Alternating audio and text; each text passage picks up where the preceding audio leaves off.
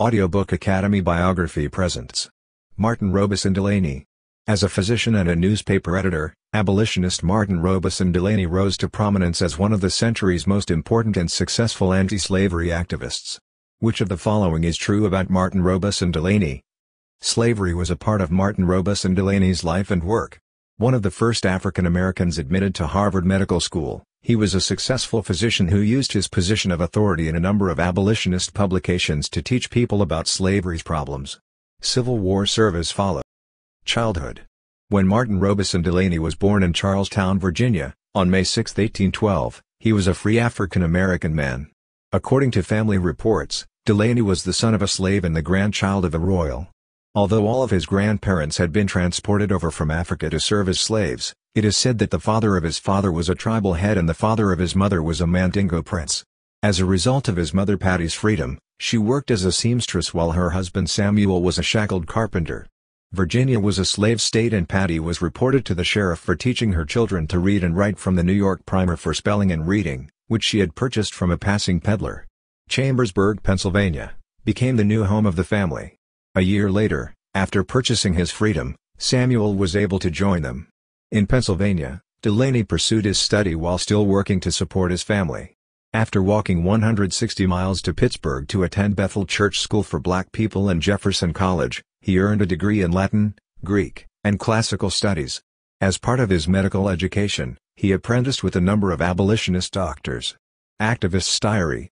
Abolitionist actions in Pittsburgh included organizing the Vigilance Committee that relocated fugitives and helping to organize the Young Men's Literary and Moral Reform Society. Delaney also joined the integrated militia to protect the black community from white mob attacks. The Midwest, New Orleans, and Arkansas were all stops on his journey, which included a stop to the Choctaw Nation.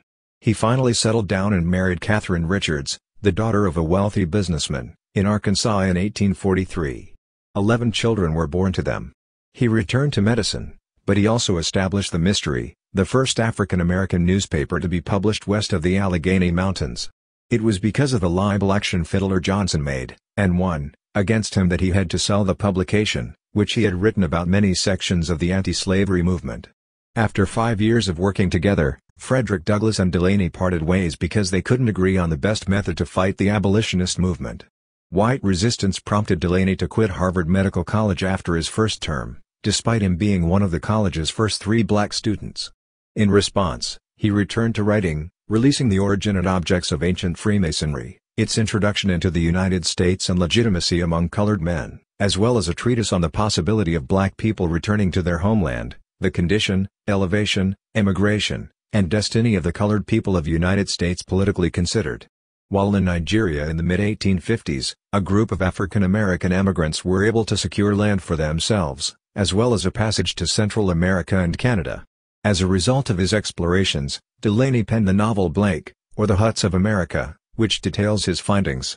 Delaney was encouraged by the Emancipation Proclamation, and he became involved in the Union Army's recruitment of African Americans, including his own son, Toussaint Louverture Delaney, who enlisted in the Massachusetts 54th Regiment. President Abraham Lincoln may have even met with him to discuss the potential of black officers commanding black troops as early as 1865. Delaney rose to the rank of major in the 104th Regiment of the United States Colored Troops during the American Civil War, becoming the military's highest-ranking African American at the time. Delaney attempted to return to politics following the war.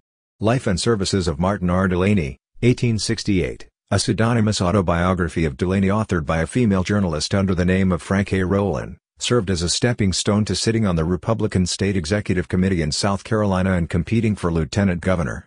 In spite of his support for African American enterprise and success, he refused to endorse certain candidates if he did not believe they were qualified to represent their country. Wade Hampton was elected governor of South Carolina, and he was appointed a trial judge because of his support. When the black vote was suppressed, Delaney continued his emigration efforts as chairman of the Liberia Exodus Joint Stock Steamship Company's Finance Committee. Principia of Ethnology, The Origin of Races and Colors, with an archaeological compendium and Egyptian civilization, from years of careful examination and inquiry, was published in 1879 and was intended as a source of pride for the African people. The family moved to Ohio in 1880, where his wife had been working as a seamstress, so that he could start a medical practice and help pay for his children's tuition at Wilberforce College. "I thank God for creating me a man, but DELANY praises him for making him a black man," wrote Frederick Douglass in a famous quotation about DELANY. Endings and remains. On January 24, 1885, DELANY succumbed to TB in Wilberforce, Ohio, and was buried there. An American Renaissance man, Dr. Martin Luther King Jr. was the first African-American explorer and businessman to travel to Africa.